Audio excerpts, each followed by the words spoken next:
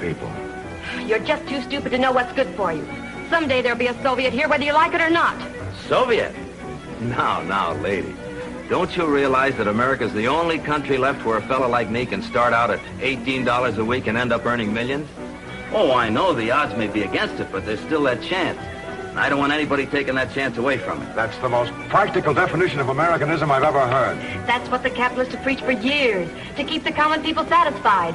Why do you swallow it? Why don't you wake up? Why don't you wake up, Miss Cooper? Oh, I've read about your Bolshevik belly achings in the newspapers. If you'll pardon me for saying so, what I think you need more than anything else is a good spanking. Anything wrong, Miss Cooper? I want this man discharged. Oh, now, just a minute, Miss Cooper. You're a little mixed up, aren't you? Now you're using your capitalistic influence. Isn't that a little inconsistent with your communistic beliefs? Will you get him out of here? You're fired. Get to the kitchen. Now I am going to give you that spanking.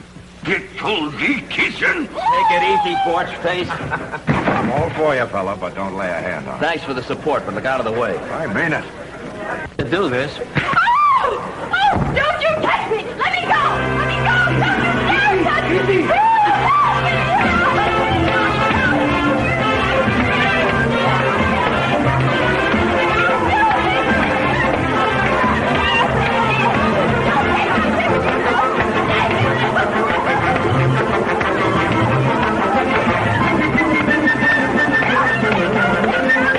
Call the police.